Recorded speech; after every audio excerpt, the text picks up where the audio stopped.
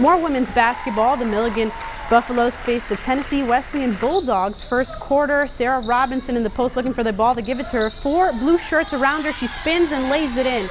Bulldogs with the ball. Kaylee Gose with a block. Milligan had 3 blocks in the first quarter. That play led to this. Gose on both ends of the floor hits the J from downtown. She had 7 points.